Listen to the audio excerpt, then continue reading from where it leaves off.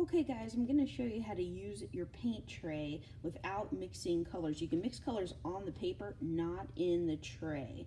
So once you get your colors nice and wet, I've got my red ready to go. I don't want to mix this right in the tray to make a purple. I'm going to take the red, I can paint this right on the paper and make my red first, and then I can go back and add blue on top of the red instead of mixing in the tray and making kind of a mess with the tray. So there's my purple. I can just layer right on top of the paint.